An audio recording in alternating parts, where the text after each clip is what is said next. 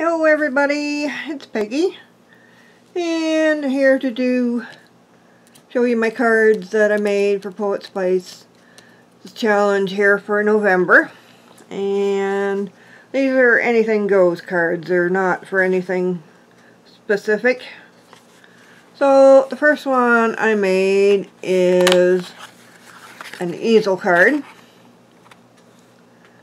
Sits up like that. And it just says big hugs on the front, and then a friend to someone who reaches out for your hand and touches your heart. Isn't that special? So the flowers I punched out in foam and added some rhinestones and sparkly bits to the inside of them, and a couple of feathers over on the background here, seeing how it's bird houses and or bird cages on the paper. So I thought the feathers kind of went along with that. There you go. So that's the first one. And figure out how to get into this one here. Yeah, there we go. So I did a black, white, and silver card. And that's a Spellbinders die, and then these are some diamond die flowers that I put along the side here. And then on the inside it just says life is sweeter when shared with friends.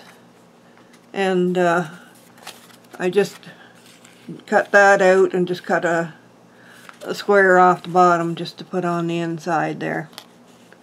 So that's something else to think about when you're using your dies. How else can you use them? You know, cut pieces out of them and use them that way. This is a new paper that I got recently from Simon Says Stamp. Is it Lawn Fawn, I think? I can't remember. Anyway, it's really pretty paper anyhow. So I've embossed the background with the We Are Memory Keepers. It looks puffy.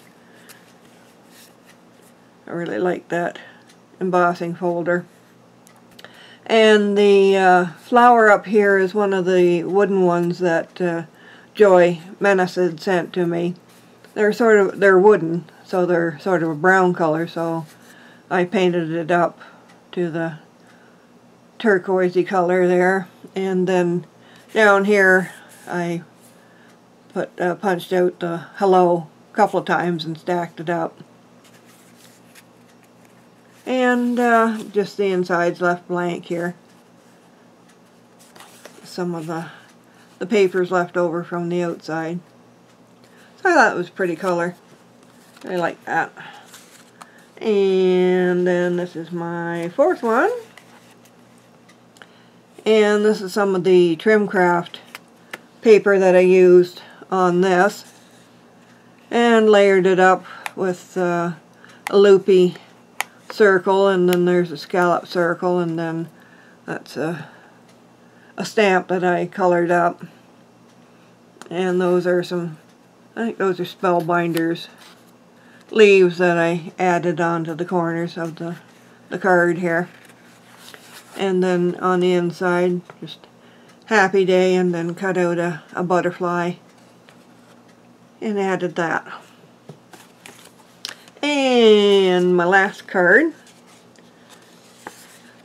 some more of the Trimcraft paper, and die cut out the big hugs. And I really like this in the behind the flower here. That's the coral that you get from Gina Marie. Yeah, that really makes a nice accent behind the flower there. And I made the flower, and that's a Spellbinders die set there. And then the inside is just blank, just a piece of the matching paper. So those are my 5 cards for this month. I will leave a link below so you can check out everybody else's cards for this month, and I hope you go check those out. And as always, if anybody has any questions about anything, don't be afraid to ask. I'm always here. Okay, take care. We'll talk to you later. Bye-bye.